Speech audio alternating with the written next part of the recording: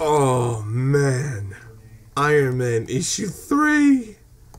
Oh, so good, so good. Oh man, I'm absolutely losing it, dude. I'm absolutely losing it.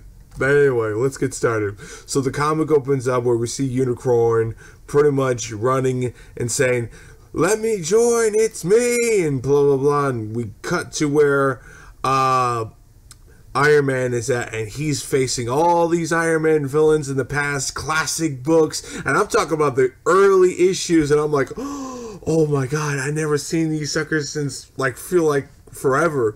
And I love the fact where it goes to a school and talks to the teachers or something. Yeah, talks to the teachers in the school. And it's so awesome seeing that. That was a great moment.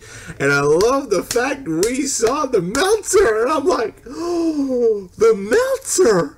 We haven't seen his ass in years.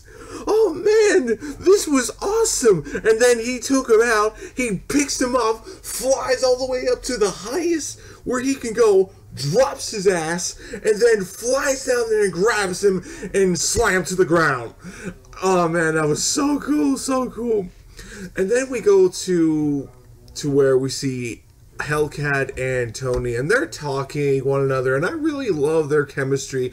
And it's just, I really enjoy their conversation one another, and I really like that they're there for each other. They're trying to talk, and this is the only few times that I see Tony Stark actually with someone.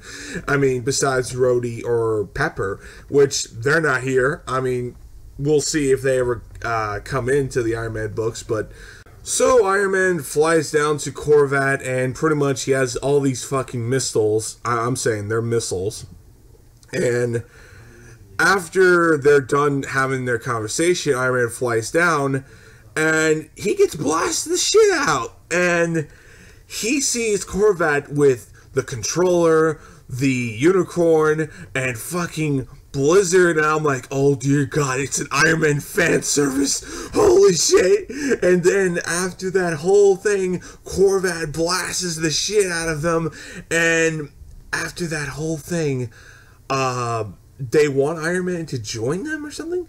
And I really like the fact that Tony says it's all my fault, which really, I'm like, sure it is. You pretty much could, more likely, gonna revive Hellcat in the next issue. So yeah, that's my thoughts. That's my general thoughts of this entire issue. And oh my god, 10 out of 10. This was awesome. This was amazing. This was greatness at its finest. I absolutely adore this issue, and I really cannot wait to see who is Corvat, who he really is. Is there going to be something, revelations to his character? All that crap is going to be really good, really interesting, because this is something that I've been dying for. This is what we asked for, and people like me have been waiting for this so long, and I've been really so much begging writers like Bendis, Dan Slott, just give us a bone, give us classic Iron Man villains. I mean, come on, it's not that hard, and we finally get it. And all I'm going to say is, thank you, Christopher. Thank you, Christopher. Please, do more classic Iron Man storytelling.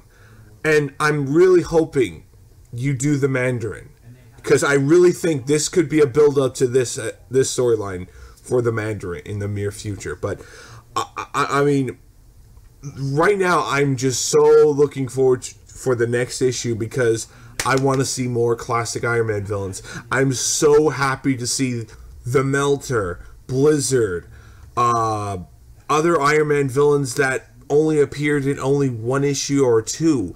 And it's just, the fact is, we got to see such fan service, and in a right way, that I just feel like it's not forced, it's just right there, and it's just clapping my hands saying, thank God someone understands the Iron Man lore and Iron Man villains that he has, and no one wants to use him. And some writer just actually to say, you know what, screw it, why don't we do it? Why don't we actually make something that's really genuinely worth the shit of the character of Iron Man? We haven't seen Blizzard, we haven't seen pretty much any of these villains in the past 80 years of Iron Man, so screw it, why not?